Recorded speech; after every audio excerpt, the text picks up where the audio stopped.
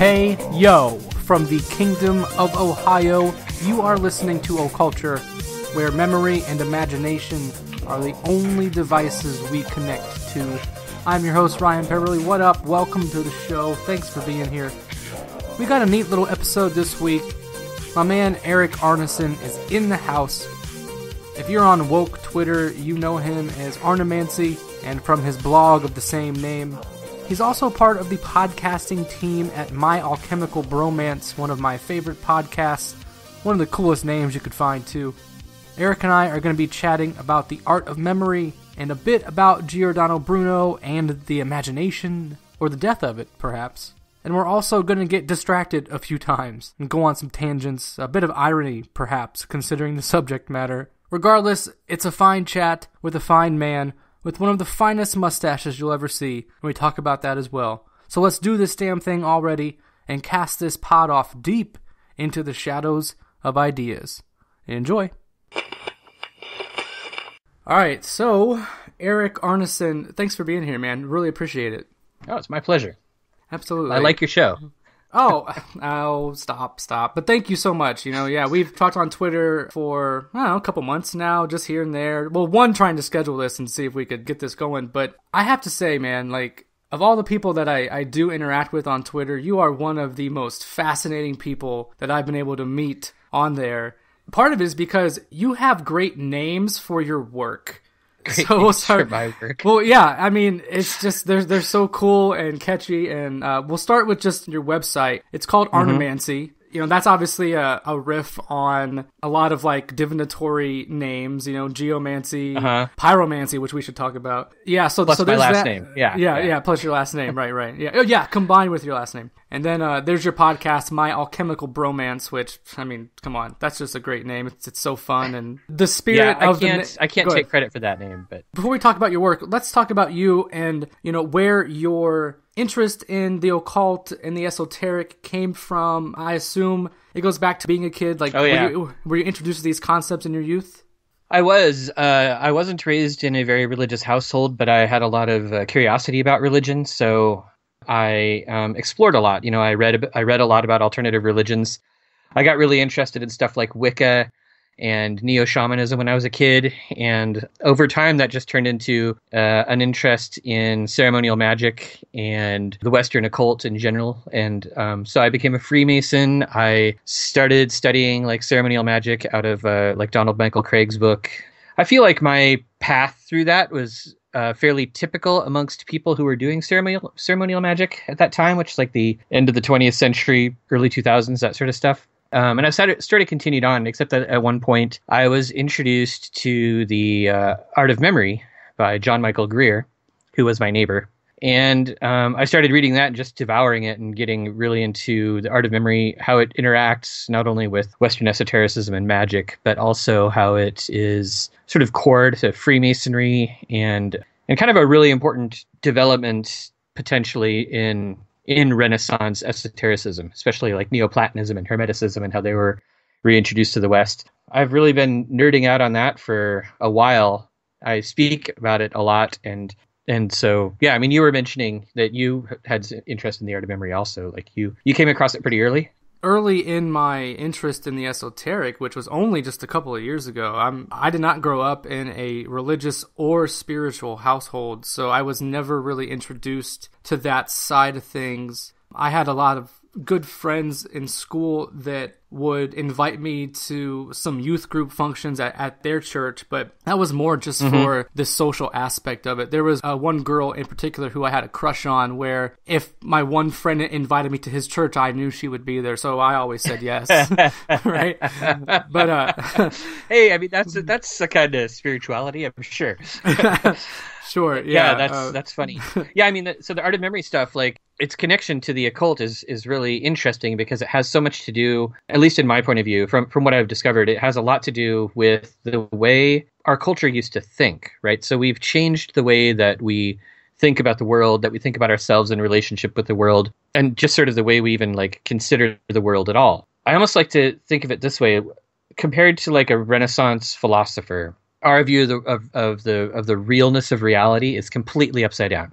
So we have this, we live in a world where materialist philosophy has sort of taken over, right? Where the real world, things that are physical, are considered to be like the most real and the most important. And things like the imagination or the imaginal realm or your inner sight or whatever is considered to not only be fake, but almost like a toy. It's just a toy that doesn't have any bearing on the real world. And that wasn't really always the case. In fact, it was a worldview that was really kind of like inspired by classical thinkers like Plato in particular, and the Neoplatonic sort of view of things, maybe even more in particular, since Plato's confusing and nobody ever gets him right, including me. And sort of coming across that realization or understanding what the use of imagery was and the use of like visualization. So like when you learn ceremonial magic, especially when you go through a system like Donald Michael Craig's or like the Golden Dawn system or something like that, you learn about like visualization techniques. But it's not, they don't really tell you, or nothing ever really explains it satisfactorily right away, how vital that is to the whole process of things working. That essentially our ability to create images in our mind is almost akin to like a power of creation. Does that make sense? I know it's kind of a weird subject. I think it makes sense. It goes back to, I think, the foundational idea that all ideas begin in the mind, in the imagination, and then through will and determination and intention, right, that they then come to fruition, they become a thing of some sort, right? Yeah, totally. That's exactly how it is. But maybe even in a broader sense, where everything that is manifest and everything that is in existence starts out in the realm of like thought or imagination. Even if it's the thought or imagination of the divine or the creator, or the prime mover, or whatever you want to call it. Could we have then imagined divinity, and that's where the idea comes from? That's where the concept comes from? That's where spirit comes from? It's just from the imagination? It's back the other way around.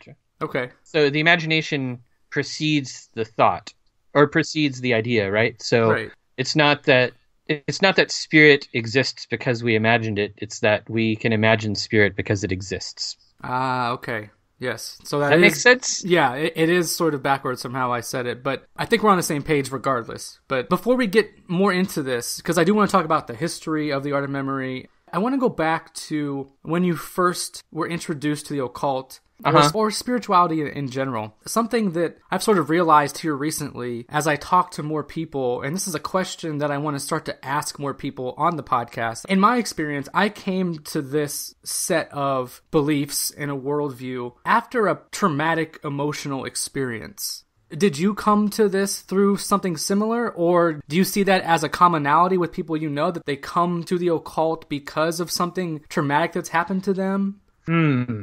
I think I should back up. That's a really good question. I know that people, for example, if you grew up in a Christian household, you probably became disenchanted, because I know a lot of occultists, just from talking to people through the show here, that they grew up Catholic or Christian and became disenchanted, and sort of, it was almost like an act of rebellion where they found something else and they went with that. Right. I do think that traumatic experiences do drive people to look for answers. Now, I think that it's a very, very tiny percentage of people who get driven to the occult through traumatic experiences. I think a lot of them, if they're going to be driven towards something spiritual, they end up in some sort of mainstream religion. Now, people who pursue the occult, I got to say, it's a pretty wide variety. Like, I think I was drawn to it from a fairly early age. Like, it was just sort of a drive. I was going to end up there. And I've met other people who are like that. I think some people do it purely out of curiosity, and some people are driven to it through some sort of emotional trauma or something that they're having difficulty dealing with. And they probably then enter the occult in different areas, So for me, like the thaumaturgic aspect, the part of the occult that's like using talismans and magic to affect the real world, isn't super high on my list. I'm way more into the mystical side of occult stuff, probably because I wasn't driven to the occult by, a need to like change something or deal with some kind of trauma. But then others, I think, are reached or introduced to the occult by the concept of like using magic to change the world around them, the thaumaturgic side instead of the theurgic side. And hopefully, you end up getting a good balance of both. I think especially in the Western tradition, in the Western mystical tradition, Western mystery tradition, whatever the heck we're supposed to call it, the thaumaturgy and the theurgy exist so closely side by side that anybody studying the occult, or especially like magic stuff, you have to learn both or do both a little bit. So yeah, I mean, what has drawn you to the occult the most so far? Like, what is it that is piquing your interest? I would say alchemy is what really drew me in at first. It's the first subject that I was exposed to, I guess, and it came through. I've told this story on some previous episodes, but it came through music that led me to John Dee. And oh yeah, that makes sense. I've listened to like your John Crowley episode, your first episode, which was amazing. Like you got John Crowley as your first guest. That's super cool. I don't know how you did it. And it's funny because the music took me to John Dee, and then the music also took me to John Crowley's novels. If you have read John Crowley's novels, like he had a way of putting a lot of these concepts into words that I don't necessarily have the artistry for. But the way he describes like Giordano Bruno using his memory palace and using his mind and using images, like there's that scene where Bruno and Dee have the kind of little magician face-off where they swirl through shape changing and all this sort of stuff. And you never really get so the thing that I think Crowley does a really good job at is sort of understanding this like view of imagination and imagery being the more important level of reality or the more real level of reality. And you can see this like if you ever pick up books about image magic, actually one of which is this guy right here, which John Michael Greer just put out with Christopher Warnock, called Astral High Magic. It's all about image magic. And a lot of this image magic, it's always written like you're supposed to be carving these images in stone or out of gems or like all of this sort of fascinating, bizarre materials. Whereas I feel like, and in fact, I'm pretty certain that all of these things can be created imaginally. You know, the images exist in the imagination first. The phantasmic apparatus, or the ability of the mind to interface with the soul. That's where words and concepts and things that your senses pick up in the physical world are translated into images that your soul can digest and work with, right? So the soul thinks in images while the lower part of the mind uses words and concepts in different ways. Is that why symbols and archetypes are so prevalent in our society then? Because whoever's putting those out there know that it speaks to us beyond our physical level, right? Yeah, because symbols are a shortcut from soul to soul. You know, where if you can take an actual image from the soul and transform it into a physical image, it's a shortcut to the next person's soul. Which sounds like it might be crazy. But the place where they got this idea, or the place where this idea started to develop, is really interesting. It's from Plato. In one of his dialogues, which I think is Meno. I want to look at this. Yes, Meno. Meno discusses the concept of anamnesis. Anamnesis is the soul's remembering. So Socrates taught that the soul undergoes metempsychosis, which means that when you die, when your body dies, your soul returns to the original source and then descends back into the material world again through a process of, manifestation into the material world. That transferal into the material world is so traumatic that your soul loses touch with the monad, with the original source.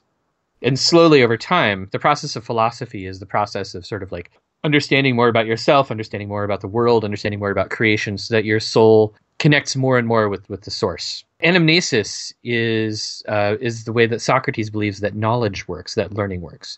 When you learn something new, you're not creating new knowledge. Like for instance, when you learn that 5 + 8 is 13, you didn't just create that. It's not like all of a sudden you have a new fact that didn't exist before. Instead, your soul has regained some knowledge that it possessed before it incarnated into your traumatic material form. So part of this concept I don't really like very much because it's very dualist, and it sort of draws this line between like the material and the spiritual world. And I think that's a dangerous line to make. Time out. Okay. So this is something that I've read more about recently, is that dualism is sort of a dangerous path to walk. Do you agree with that? I don't know. I'm not sure yet, I guess is the way to put that. I think, so a really good example of like the conflict between monism and dualism, like the concept that all is one, that the physical manifestation is a smooth transition from spirit or soul or creation or whatever, like all of it is the same thing. And then, dualism being the concept of like the material world almost being like the cruft, the crust of the bread or the crumbs that fell out of the loaf or whatever that your soul is sort of dripping down into. If you look in the Corpus Hermeticum, it's a collection of 16, 17 different books. Some of them have a really dualistic point of view and some of them have a monistic point of view.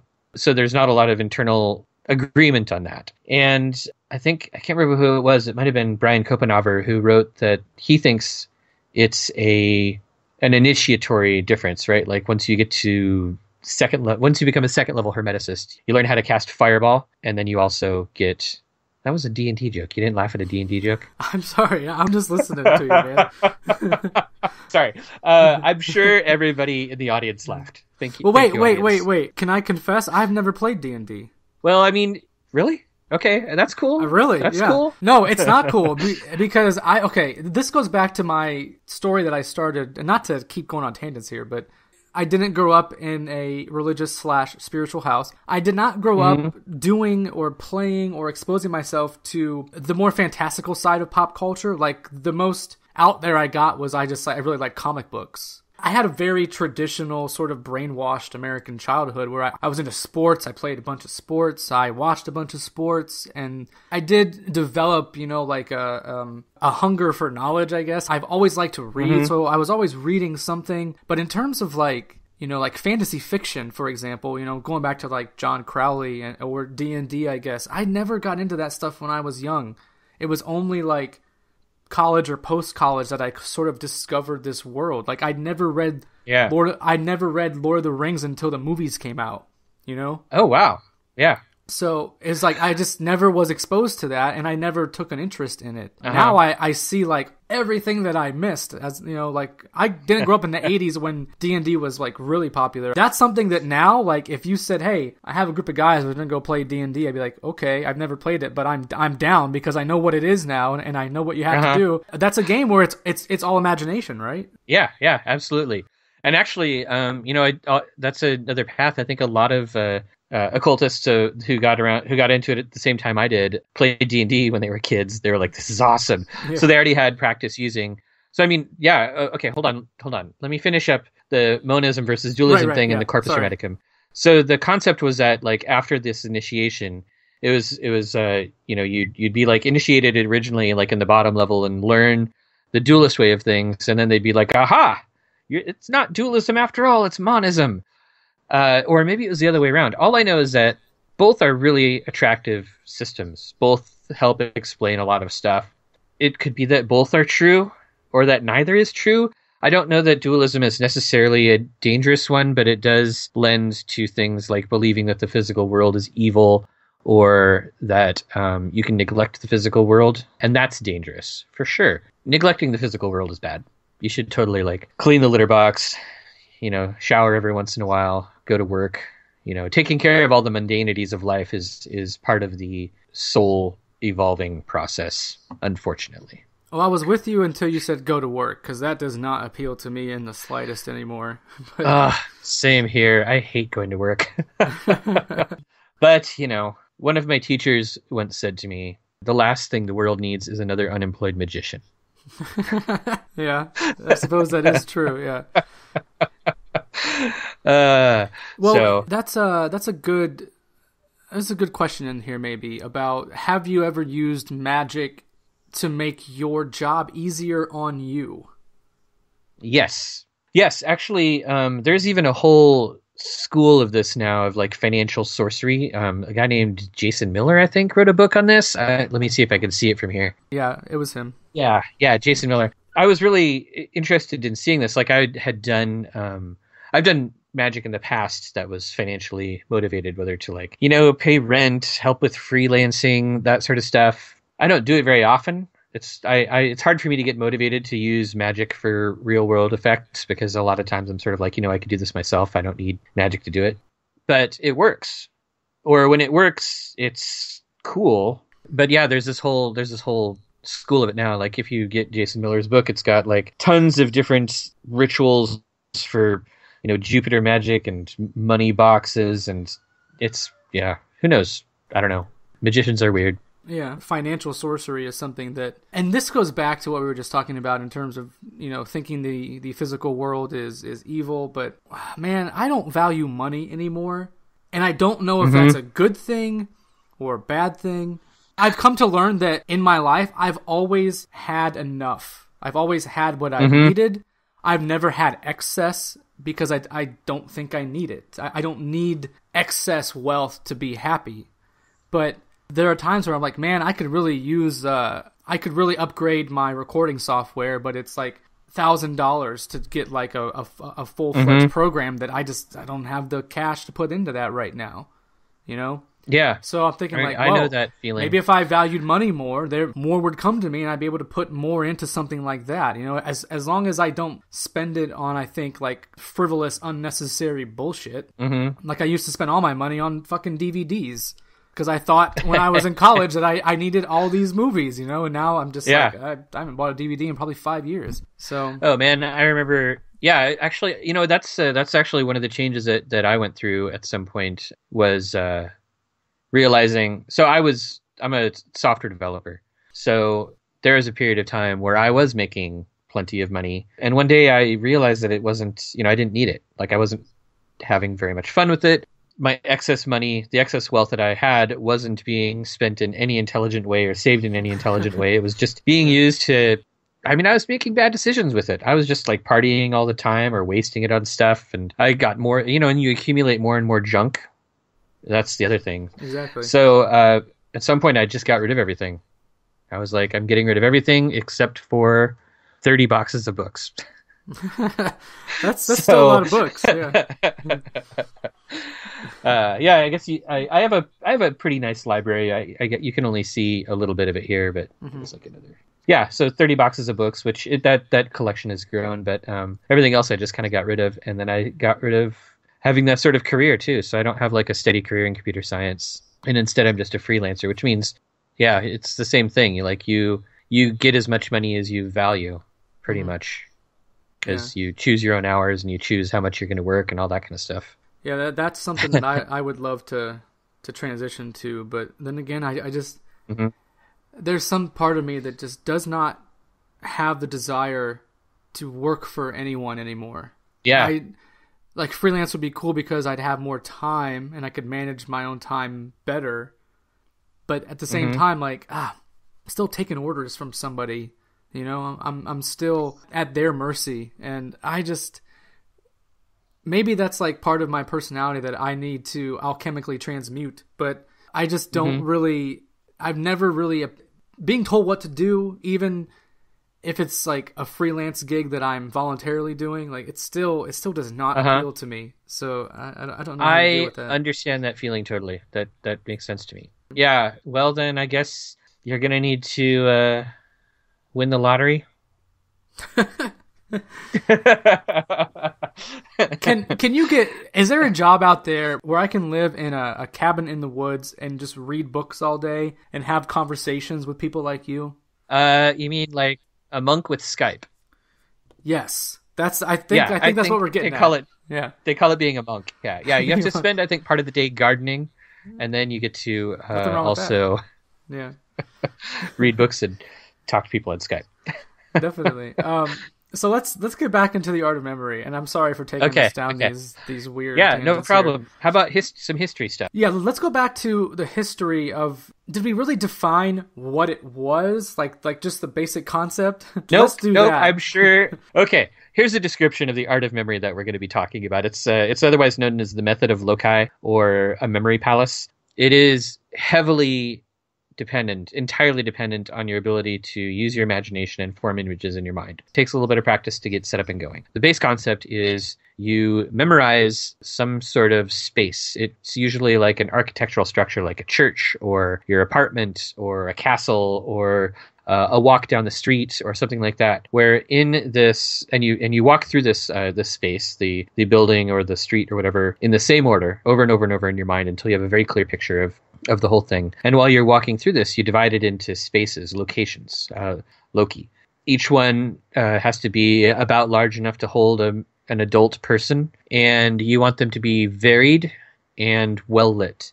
In some systems, they don't have to be super varied, but you also add some sort of marker in your imagination. So like, you know, every fifth driveway, there's a gold tree or something like that, you know, so you have differentiation. Then to use this structure for memorizing things, you take the list of things that you're going to memorize or the sequence of things you're going to memorize. And for each element, you create an image, some sort of vivid image that sticks out really well in your head. A lot of times you'll use visual puns. Sometimes you'll have systems for creating the images as well, depending on how complicated the memory system is. And you place them in order in your Loki, in your memory walk. And then to recall, in your mind, you walk through your memory structure, and at each locus, you see the image, and the thing that image is to remind you of springs to mind. So that's the basic system of the art of memory. One of the reasons it works is because, for some reason, our visual memories work really well with space. Like we're pre-wired to associate space with memory, probably some ancient adaptation for, not getting lost in the woods or, running away from lions or whatever. So you could, make choices quickly. I don't know. Who knows? That was a long time ago. I wasn't alive then.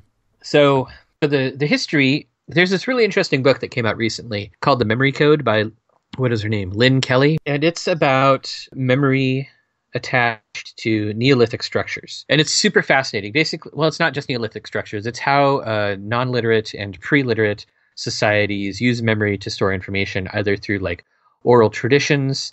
She uses like the dream walking or the song paths of Aboriginal Australians. She talks to non-literate societies, I think in Africa and in southwestern United States, about how they encoded information and how they pass information on. And it turns out that we have used space for memory probably since we were able to communicate images or even use our imagination. And she experiments with it. So in her book, she talks about using the art of memory in this sort of way that is physically walking places, physically using objects to encode memories on them in her imagination. So it could be that the art of memory that we use today is so far pre-writing that we will never know its origin. It might go back to our, first need to communicate or first need to store information. But our legend ties it to this dude named Simonides of Chaos, who was one of the 9 Greek lyrical poets who divined it, or who discovered the art of memory, or the art of loci, after a disastrous dinner where every guest was killed except for him. And it was a collapsing building, and it was such a mess that and he discovered that if he pictured the table and the seats around the table, he could remember who was sitting what by walking it in order. And he's like, the art of memory. I'm a genius. I'm just going to go escape death a bunch. So, but then it developed, right? Like, when we were talking about, thought and imagination, such a more like profound and sacred nature in society that our ability to hold images in our mind and to create memories that we then recall, like so memory is amazing because you can actually create memories that you can then recall later. Like you can make whole new images in your head that never exist in the real world that stay in your memory just as much as they're real images, right? Yeah. So, you can take like your microphone, for instance, and create in your head a version that is bright pink and has bat wings. And you can watch it fluttering around your room.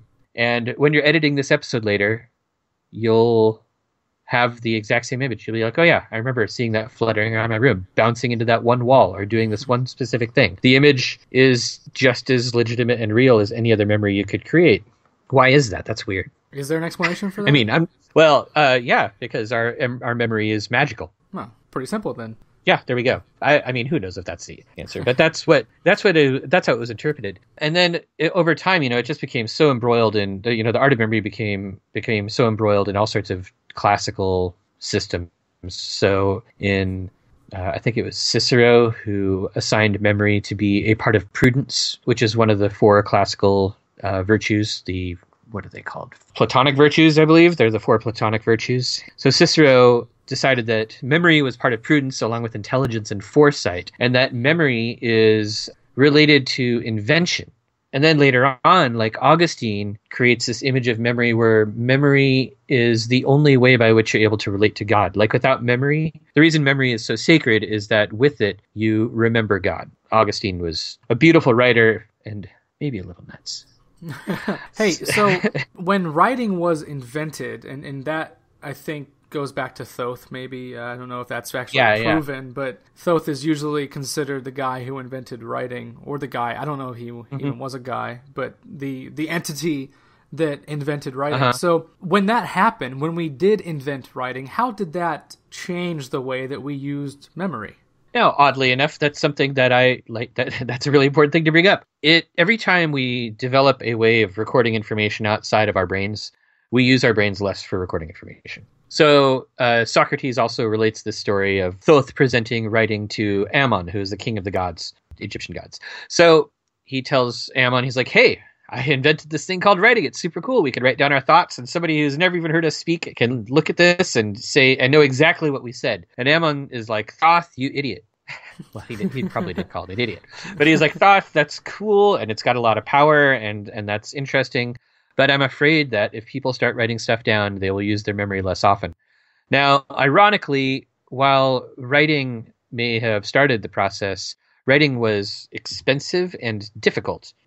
Paper didn't get really invented until later, so writing itself wasn't easy. Things like, books, even the Greeks, made books out of like parchment and vellum and stuff, so like dead animals. You had papyrus in Egypt, but that could only be made in specific places and was fairly fragile. So writing took a little while to really cause the damage that, to get to its full potential of damage to memory. It took a long time. It was the printing press that really did it. The printing press killed the art of memory. And in fact, really, really quickly, if you read Francis Yates' books on it and Mary Carruthers' books on it, you'll see that like the art of memory, when the printing press was introduced to Europe, it exploded in popularity, like a scale that is difficult to even imagine. So in the 1430s, Johann has his first press, starts printing the Bible. By 1500, that's in like less than 70 years, we printed 20 million books. And then by 1600, we had printed about 200 million books. Like, printing press was nuts popular, like bigger than the Beatles. Wow. So does that mean, okay, but now I've read some people's commentary on this same thing in terms of the printing press. They also attribute that to being a positive thing because of the ability to circulate knowledge through books. Oh, yeah. Just for example, correct me if I'm wrong because you're more knowledgeable here, but previously, like only the priest class could read the Bible, for example. Yeah, exactly. Totally. So, yeah, and I mean, one should be careful to say that any occurrence in history was entirely bad or entirely good, right? I mean, the invention of the printing press, I obviously am super in favor of it. I have a ginormous number of books. I love to read. I'm a huge reader, and almost all of my knowledge, I'm totally book taught. So yeah, I think the printing press was awesome. But like I said, humans, as a rule, when we can be lazy, we will be lazy. I mean, I don't know if you've ever been introduced to like microwave pizza. Yeah, I've had a few microwave pizzas in my day. But I mean, that's perfect, right? It's a robot that makes a pizza for you that is frozen, and it just hangs out until you make another robot heat it up for you, and then you've got a friggin' pizza. You don't have to make it yourself. No. In fact, so few humans touched that thing.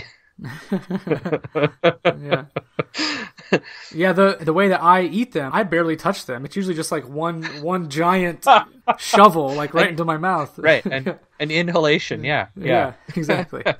So basically, what robots and microwaves did for pizza, the printing press did to the art of memory. Right. We get our knowledge handed to us, printed out. We also, and this is a really fascinating subject, which I think I might have already rambled about a little bit, but like the death of imagination in our culture is also tied to the introduction of the printing press. I really don't want to blame the printing press on the death of imagination. I think that we should really blame Protestants, but and maybe like, yeah, let's totally blame the Protestants. Ioan Coeliano has this awesome book called Eros and Magic in the Renaissance that talks about this, but it's basically Protestantism did a lot of great things in like throwing off the yoke of oppressive, thought policing by the Catholic Church and stuff, while introducing its own form of thought policing. But at the same time, like it got rid of this whole language of imagery, claiming that like imagination and imagery, iconography, all of this was idolatry, by having like paintings of Jesus or by having like cults of saints, you were practicing idolatry and not worshiping God like you were supposed to. So they just chucked it all. And and the imagination was really downplayed. Like holding images in your imagination at all was considered to be a form of idolatry in a lot of cases. And this was strange. You can see hints of this in Luther's work as his career goes on. By the way, it's the 500th anniversary. Sometime this year was the 500th anniversary of the 95 Theses. Yeah. 500 years of Protestantism. I read a blog article somewhere about that from somebody a couple months ago, maybe. So yeah, pretty exciting. If you're into that sort of thing, right? Yeah, but that led directly to the way that we're sort of taught to be imagination today. That's like a children's toy, and even imagination. Like a lot of scholars who write about this stuff use terms like imaginal. Yeah. Instead of imagination. And we don't use the word phantasmal in the same way anymore. Like now it's like a ghost, where it used to be this important faculty that we had to create and communicate images to each other. Great horror movie too. Oh yeah. The Tall Man, right? Yeah, that was filmed in Oregon, I think. Was it really? Okay. I don't know. I feel like it was. I'm sure your listeners will look it up on Wikipedia and will tweet at me that I'm wrong. See, we're not going to look it up, even though we could, because we're trying to test our memory here. Exactly. And we don't remember, which is fine. Yeah, that's totally fine. Back to phantasm, though. Yeah, that is a word that I've heard you use when talking about this before in some of your lectures here. And it is a word that I think, like you said, it's sort of a forgotten word in terms of what it actually means. And I think that goes back to, who was it? Was it Camilo that said something about it? Camilo, because Camilo had the memory theater. I don't remember if he used where the word phantasm came from. I'm not saying that he invented it or something. I'm just saying, I'm trying to remember, you described it as similar to Plato's forms. Like, creating phantasms were similar to Plato's forms. Could you explain that concept? Yeah, so Plato's forms pre-exist. They are the kind of like the template out of which the visual reality or the sensory reality that we interact with our bodies and senses. These are all shadows or impressions or various condensations even of Plato's forms. Plato's forms pre-exist them. Our imagination is like moving closer to the forms. So there's a potential that if you use your imagination in the right way, you can perceive the forms themselves, which is probably sort of like akin to like enlightenment or some sort of illuminating experience, gazing on the face of God or something like that. So yeah, the phantasm, I think I used before the term phantasmal apparatus, which is the link or the connection between your physical body, the shadow of the ideal you, and your soul, which is a higher form of you and connected in some sense through, the trickle of trauma to the divine source. That was a long and weird sentence, and I totally lost it there at the end. That's okay. Okay, so is it Giulio Camillo said that the theater of memory is meant to be a catalog of all knowledge. And by holding everything in the mind, you could create the ultimate combination of phantasms. So what is he saying there exactly? Okay, this is tied to that concept of anamnesis. It's also tied to the alchemical concept, as above, so below, that comes from the Emerald Tablet and is sort of considered like the Hermetic axiom that the lower world, or that the world that we exist in, our material world, is a reflection of the immaterial world, or the world of creation, or world of forms. So Camillo believed that all knowledge was catalogable, that we could catalog all available human knowledge. And by doing so, you could create a perfect image of the microverse of the physical world in your mind, thus connecting you ultimately with the monad, with the source. You would have, since you had a catalog of everything, the image or the phantasm, the collection of phantasms in your mind would be a perfect reflection of the projector of phantasms above. Does that make sense? Yeah. Kind of? Yeah. Okay. Yeah. I think that's what you were asking. So this goes back to what we were talking about too, I think, with the Protestants, that creating phantasms in their view is the same as worshiping an idol, right? So they would see, essentially, to basically boil that down, they would see imagination as sin? Yes. Yeah. Why? Think about, there's a passage in the Bible about sin that says even by imagining it, once sin has occurred in your thoughts, sin has already occurred, right? You sin the minute you think about sinning. Taken a step further, an image that might be an image of a saint is worshiping a saint, idolatry, before you even have a physical image of it. So if I imagine something positive and good that's not idolatrous, it's still sinful? Depends how good it is. Well, I guess I'm just trying to figure out if they see using your imagination in general as a sinful act, then I can't imagine anything no matter what it is. Yeah, that's I have a difficult time understanding it as well. It's one of those things I go back and reread Culiano pretty often to try to comprehend this, because it's totally different. It's basically an assault on a worldview that is completely alien to us. The Renaissance man, the Renaissance mind did not look at the world the same way we do. John Crowley, in his book, he really, really tries to get that across. I think he had a really keen understanding of Culiano's message, and I think he does a really good job of getting... I wish that I had as good a way of explaining it as he does of showing it.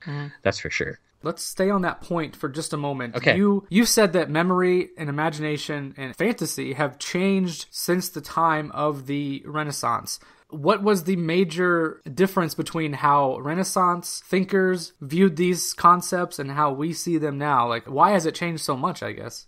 I guess they didn't have as much of a line between the material and the spiritual, right? Like, we draw a pretty hard line. In their world, something that exists spiritually, whether it's an image or a phantasm, pre-exists things that exist in the material world. So the material world comes forth from that phantasmal. We don't look at things that way. It's hard for, we're basically taught exactly the opposite. We live in a world where materialism has really taken over. So to us, it's us creating the phantasmal, right? So when you imagine, those are images that you created in your head instead of those images manifesting through you. Right.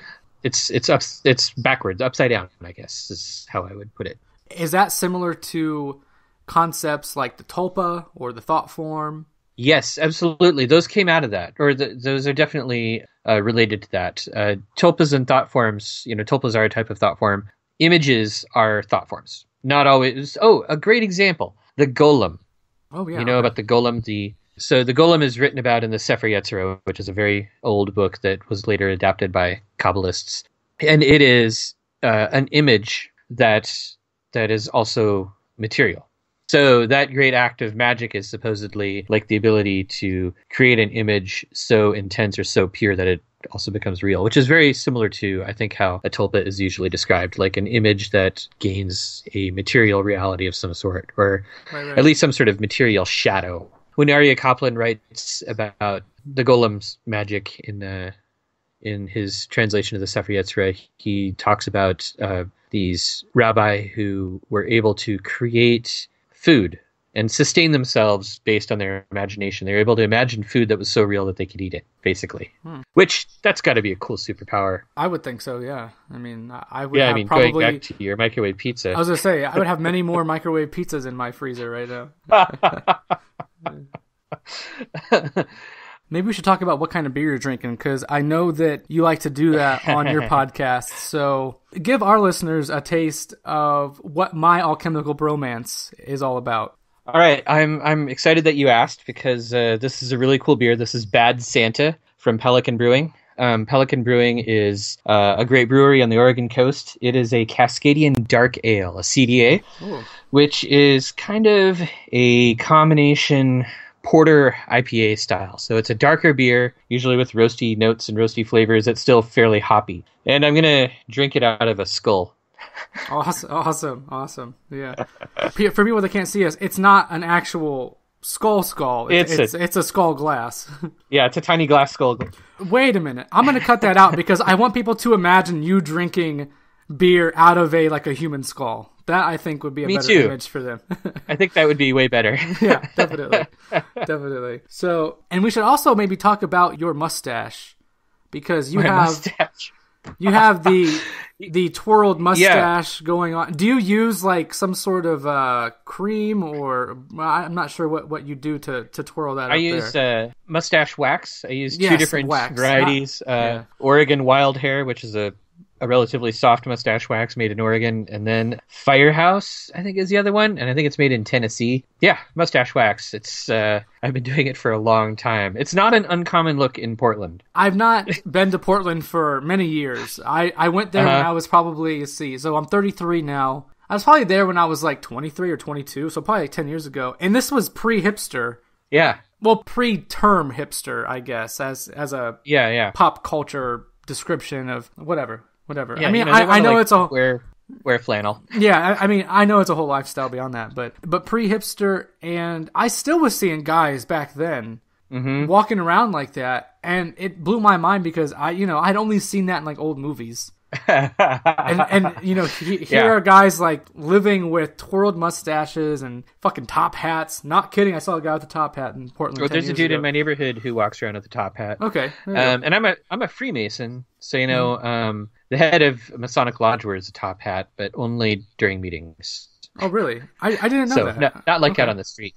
Oh yeah, it's unless you're in Texas. In Texas, they usually wear a cowboy hat, but in most other places, they wear a top hat. Wow. Is there a specific, and you don't have to spoil anything for us or divulge any secrets, but is there a specific reason for that?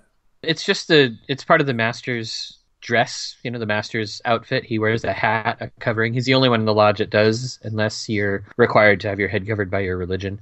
I don't know that there's any specific reason or symbolism behind a top hat, aside from it's just the traditional formal headwear in our society. I'm trying to remember like pictures in the 1800s, like what does the master wear, before top hats were popular? I'd have to go look. I don't know. Yeah, it's a good question. Thanks. No problem. It's a nice little homework assignment. I'm absolutely going to look it up. So going back to the art of memory, I mentioned this before, or I think I mentioned it, where I was first introduced to this when reading about Giordano Bruno and his work. This is somebody who has come up very, very casually in conversation on my podcast. I haven't really been able to do a deep dive into Bruno and who he was and why his work is so important in these fields. And we don't have to do that now, but I am curious, if you want to give some background on him, that's fine. But I really would like for you to flesh out, what his approach to the art of memory was and how it was different than what came before him. Oh boy. I'm a huge Giordano Bruno fan. Like, if he had a fan club today, I would absolutely be part of it. I love Giordano Bruno. Okay, so he was a Dominican monk who lived in the 16th century. He was burned at the stake in the year 1600 for heresy. He was really like a savant when it came to memory. So his approach to the art of memory has a lot of depth and breadth to it. He had systems for creating locations and systems for creating images that are so complicated that they take like books and books and books. Like, he's a very complicated thinker. But essentially, like, his approach to the power of images, like I earlier used the term that real things are like the shadows of forms, which is kind of directly from Bruno. He has this book, De Umbris Idearum, on the shadows of ideas, that talks about images in the mind being shadows of more pure ideas, like a very like straight Renaissance Neoplatonic magical view of like images in the mind being reflections of forms and, pretty much the stuff that I was already describing. I think I kind of stole most of that from Bruno and probably put my own spin on it a little bit. So there's this dude, Scott Gosnell, who has translated a good number of Bruno's works on the art of memory, and they're definitely worth checking out.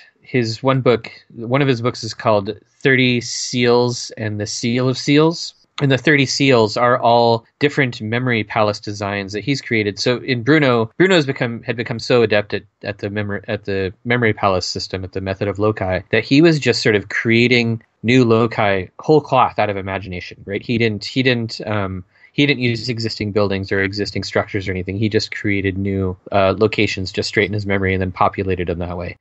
Now, that's pretty impressive, and it's harder to do, and a lot of classical texts tell you to use a real building, not an imaginary building, or use real things, not imaginary things for that part. Bruno is of the opposite opinion. He's like, no, create this structure in your mind and do this and this and this. And some of it works. He's got an example in De Umbris Idearum, which is a poem that teaches you the zodiac. And I spent like 10 minutes with it. and memorize the zodiac in order, which is something that as an occultist I probably should have done a long, long time ago, but I never paid that much attention to it. And then all of a sudden I'm like, oh my god, I have it in order now. It's just this one poem. You just imagine the poem and you make like cartoon characters out of every zodiacal symbol in the poem and what they're doing to each other. Suddenly it all works. The images just stick in your head.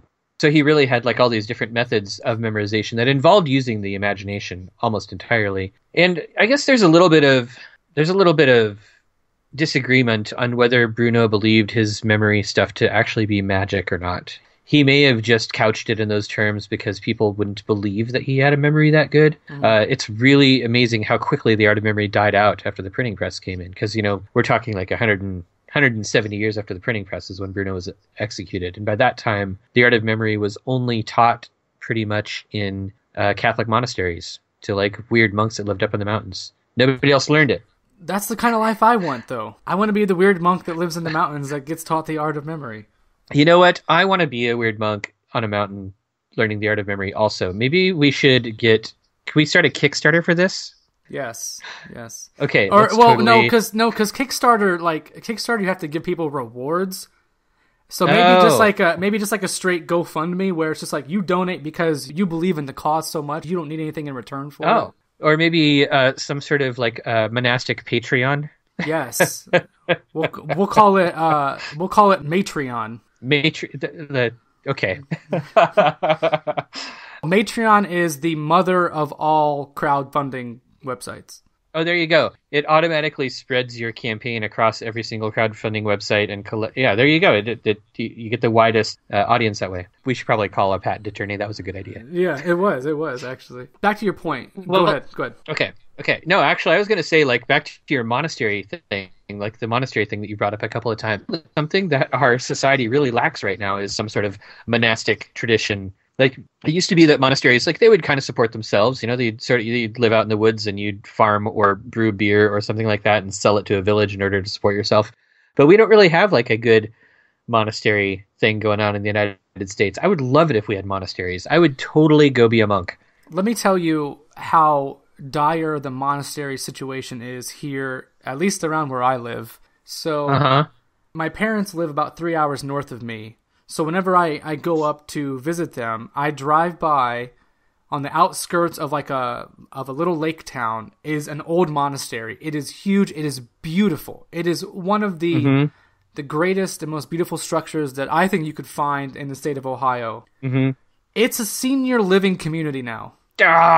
And that, I think, just encapsulates what you are talking about. The lack of monastery system here in the States is pathetic. Like I said, it's in dire straits, but it's a gorgeous structure. If I can find a photo of it, I'll put it in the show notes. But it is just like, it's so beautiful. And every time I drive by there, I'm just like, it has a nice long driveway lined with trees like leading up to it. And I'm just like, I've never driven up there, but I've always wanted to. But since I've been driving on my own to go up my parents' way since I moved out, always been a senior living community, and it's so sad to me because it's such a gorgeous building, and you have just a bunch of geriatrics dying in there, like essentially, and it's such a waste to me. Yeah, it's very sad. That reminds me of something that's totally unconnected to anything we've talked about, except that there's the cool building idea thing. Very close to me in Portland, there's a fairly large complex that's between like 36th and 39th on Powell, for anybody who's in Portland listening to this. And I've discovered through Google Maps and Pokemon Go that they have like I play Pokemon Go. I like Pokemon Go. That they have a labyrinth on their property. And it looks really well maintained. I'm trying to figure out if people are allowed to like go in and visit. Yeah, that'd be cool. But I think it's a senior living center or some sort of like nursing home of some sort. So I'm not really sure. I was gonna try to do it today, but I had to come back here instead for a podcast. Shit, man, you could have easily said, "Hey, I'm gonna go walk through a labyrinth instead of talk to you." I totally understand. Well, I'll do it. I'll report back. I'm gonna maybe go check it out later. I do hope, though, for your sake, it is not a Shining-esque labyrinth with the Jack Torrance running through it. Yeah, or the in the book, I think they had like hedge animals that came to life and like tried to eat in the labyrinth or something. Yeah. I'll bring some shears just in case. Yeah, and maybe a couple beers too, Yeah. just to liven things up. Right. So to tie up the art of memory conversation, have we touched on the most pertinent facts and information here, or is there more to flesh out, you think? I think there is more to flesh out. I think that one really important thing is that the art of memory, if we practice it, so currently the art of memory is used by memory champions, right? Like memory, there's like these competitive memory events where people go and, memorize digits of pi, or memorize the order of a shuffled pack of cards, or memorize they compete to be able to memorize tons and tons of stuff. I'm not interested in that, right? Like I use the art of memory, but I don't pursue it to such an extent that I'm like some sort of memory competitor. You can't just rattle off a list of things to me, and I'm not going to memorize them that quickly. For me, the art of memory is very much like a contemplative practice. So I kind of use it while I'm meditating. I use it a lot when I read tarot, for instance. Like I have memory structures that not only store tarot card meanings, but also memory structures using different tarot decks that aid me during tarot reading. And then I also use the art of memory for ritual. So when I do magical ritual, I memorize things using the art of memory in a memory structure that sort of aligns itself with the ritual. So for instance, you could use, like lots of ritual uses like magic circles, or lots of, there's lots of different like magical symbols or magical alphabets or all sorts of things. So you create a memory structure in your mind that is basically the imaginal area in which you will be performing the ritual. You could call it like an astral temple, for instance. That's a technique that is really akin to this. And then you use that imaginal space to encode the ritual. In my opinion, ritual performed from memory is far more powerful than ritual performed by reading it off a sheet of paper. Primarily because you encode the symbols of the ritual in your psyche as you use the art of memory to record it. So I would encourage people, magicians, meditators, tarotists, to learn a little bit about the art of memory and try to use the technique during their ritual and during their daily practice. So is this something also that I could incorporate into a yoga practice? Yes. In fact, one of the things that we learned from like Lynn Kelly's book, The Memory Code, is that things in the physical world, physical things correspond to spiritual things, right? So you can actually use like the forms that you create or the shapes that you create as you're bending yourself around in yoga to encode memories or record memories.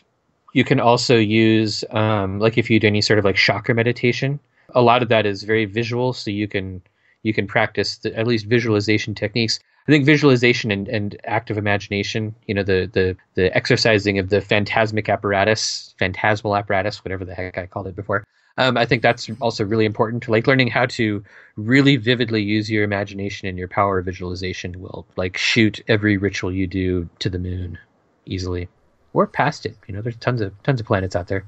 Yeah, for sure. Now, how could we incorporate this into, maybe just more mundane, everyday, non-magical things that we do? Can I incorporate this into like a writing practice? Could I incorporate this into a weightlifting practice? What does this apply to anything besides these, these meditative and magical yogic rituals? Or, is it? Yeah, absolutely. So it was classically considered part of rhetoric. The art of memory was the ability contributed to the development and art of rhetoric. So if you had like an argument or a talk or something that you're going to give, you would use the art of memory to record your points in order, and so that you'd be able to rattle them off later on. But I think you can use it anytime there's a sequence of things that need to be remembered. Some people use it you could use it for like phone numbers. There are different memory techniques for that. You can use it for grocery shopping if you feel like it. That's not very exciting, but yeah, you can totally use it for, weightlifting. So a lot of us, we memorize stuff by rote, right? So like if you're doing like a weightlifting routine, maybe you have a specific order that you have to do things in and a specific number of reps and sets, for each item. And you can, if it's long, you can encode that in Art of Memory. I have no idea how long a usual weightlifting routine is, but in fact, if you went to the same gym every day, you could absolutely record using the Art of Memory images in each machine as you go along. Like, oh, I'm at this machine. I'm supposed to do, there's like a Carrot driving a race car, which reminds me that I'm supposed to do like 5 reps of 15 pounds in sets of 3 or something like that, Right. So yeah, you could absolutely use it for all sorts of things. A lot of times this involves, sort of creating like your own memory alphabet for images. Like creating images quickly, that's the hard part. Oh crap. No, that's not that. So there's an initial investment of creating the memory space. But if it's a physical space you're actually walking around, it's a lot easier. There's some really good videos on YouTube about this, about creating a memory space, where there's a memory champion who walks you through his apartment and he's like, this is how we create the memory space. And then he shows you how to use it in images. It's pretty cool. Cool. So yeah. Why don't we just wrap up here? Is there anything else about the art of memory that you want to throw out there before we do that? No, I think I've given everybody tons of stuff to think about, and I just want people to practice it. Amen. I could not agree with you more. I have not done any of the memory palace or visualization practices, but I have in my own life just tried to use my own memory and imagination to recall things. When we get into a conversation here and we get stuck on like something that we could easily look up on the internet, I don't want to do that anymore. Like I've tried to stop doing that. So if I don't know it, I don't know it. If I don't remember it, I don't remember it.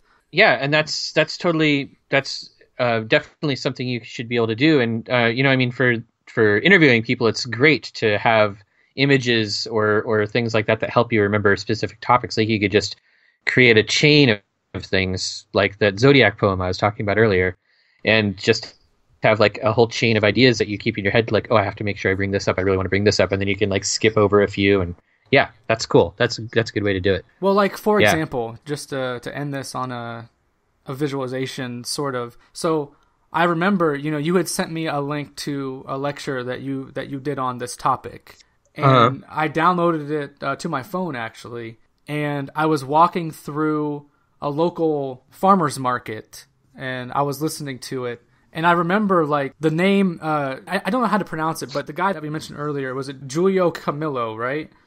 Yeah, Giulio Camillo. I think that's how you pronounce it. And I don't recall ever hearing his name before. And I was just listening to you talk about him, and I was walking by squash. So now, when I was talking about him earlier, I got the image of the squash in my mind, and then I associated that with his name. Is that kind of what we're talking about? Yeah, that's related. I mean, any sort of image that you use that's tied to another memory is totally like that. I can think of examples like that too. We should, since we're so close, we should totally wrap up. I should be like, my name is Erik Arneson. All right. So, yeah. So Erik, this has been a really cool chat. Do tell the people where they can find your work and keep up with you. All right. People, you can find me on Twitter as Arnemancy, Arnemancy.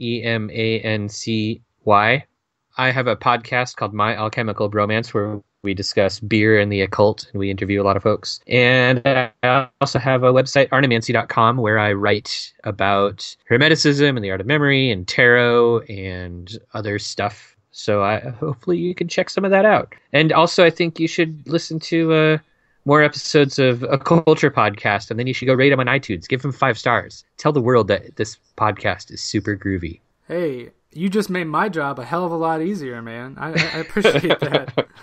To mutually kiss each other's asses. I am a huge fan of your podcast because I do like the very laid back, loose, conversational nature of it. And it's impressive because it's guys that are obviously well-versed in the occult and the esoteric topics, where you can just sit down over beer or whiskey sometimes and just shoot the shit about this stuff without having to really prepare, which is something that I am really envious of. I have to read and listen to things and like prepare for these conversations because I don't have the foundational knowledge yet to be able to keep up with guys like you. So I'm really impressed with you and your body of work, and couldn't be more excited to have you here, man.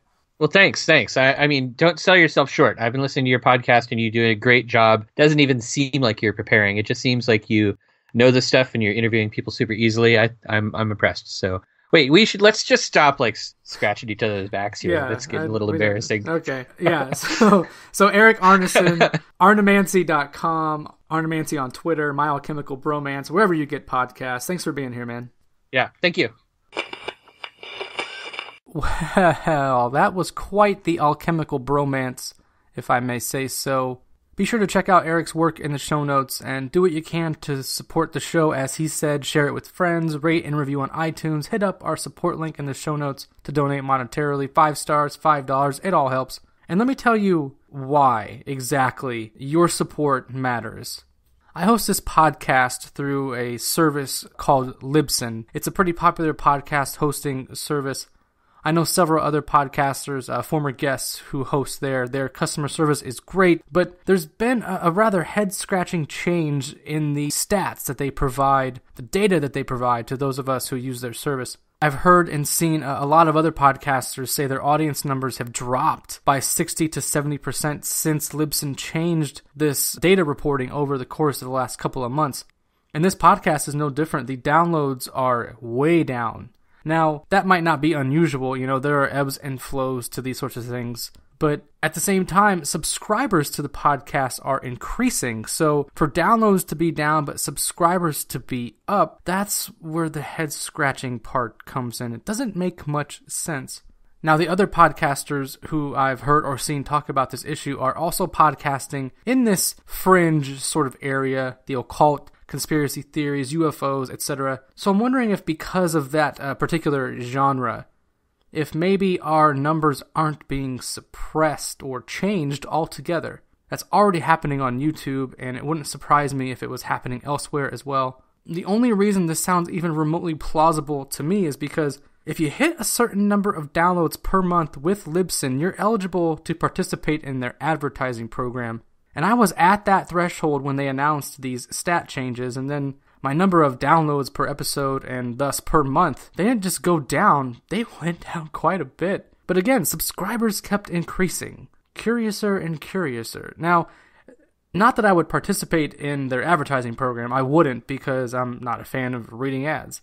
But I can't help but wonder if this isn't a case of preventing people in these fringe areas of podcasting from making money through advertising. And my YouTube videos, for example, have already been demonetized for the same reason, so I don't think it's out of the question that Libsyn may be up to something similar. I don't want to point fingers or accuse anyone there of anything, but this whole thing, again, is quite curious. And this is why it's important to support the independent podcasters that you enjoy. And not just me. There's plenty of people out there doing great work in this medium and in this genre who deserve the support. Guys like Erik here, he does a great job both on his blog and his podcast. He's a great resource. And, we can't all be Joe Rogan or Duncan Trussell or even Sam Tripoli. Most of us don't come in here with name value. Some of us just want to live that new American dream that John Michael Greer and I were talking about in our last episode. Some of us just want a little something to call our own, and I don't think that's too much to ask.